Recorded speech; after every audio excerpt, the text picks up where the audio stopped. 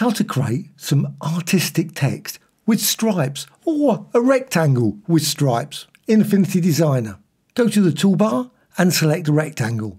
Just create a rectangle and create something like that. Once you've done that, go up here, go to the top right, and you've got three options. And just go for this one, Insert Inside Selection. Click there.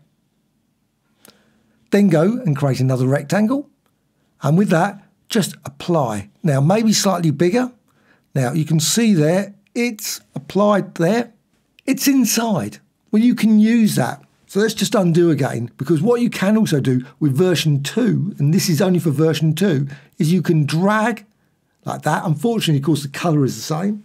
But what you can do, you can use the arrow cursors. Now, use the right one, right arrow cursor on the keyboard, and then you can create these rectangles all the way across. Once you've got those, and of course you could create 20 or 30, depending on obviously the size of the rectangle. And then you can resize this. Of course, you can make it bigger, smaller, up to you. You can also, of course, resize the rectangle. And the key panel for this, layers. That's in the window menu. So just go up to the rectangle, select that, and you can resize it a bit. Now, all those rectangles are still inside this rectangle. So you can select that rectangle, or any of them, and you can go down here to the swatches, and you can set the colours. So I'm going to select that one, select that one. Now, unfortunately, there's no randomised feature in Affinity Designer. I would love to see that. But you can go from one to the next, and just change the colour all the way across. Once you've created all these colourful rectangles, what you can then do is you can resize this design and move it around. Just reposition it. You can also angle all of those rectangles.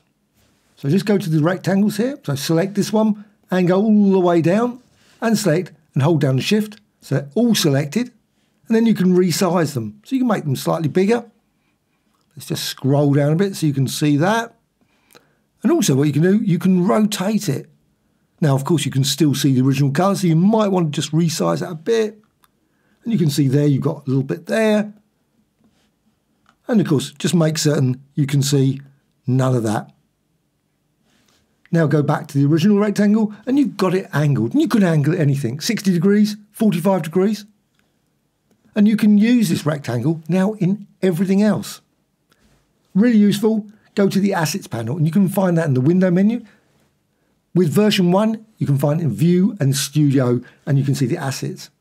So with this selected, you can go down here and you can select, of course, any of the categories. Click there and go Add from Selection. And that will add that to that selection. So you can use it in future. You can also link that category. So you can just go down here and link. Certain categories can be linked. Oh, it's already linked anyway. So once you've done that, you can use it elsewhere. Now, I don't particularly want to use it there, but I'm just putting it so I can save it for future use. Now, all I need to do is go to Edit and Cut. So I don't need it at this point. So Edit and Cut, it's in the clipboard. I can now create some text or some other shape.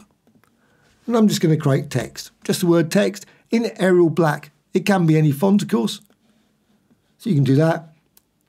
And then you can go to Edit and Paste Inside.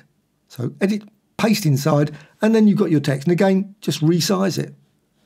Resize it like that. And you can, of course, rotate it a bit further. You just rotate it around. And you've got your lovely stripes very quickly in text, as well as any other shape. Hope you found this tutorial of interest. Any questions, please let me know in the comments below. Always great to hear from you.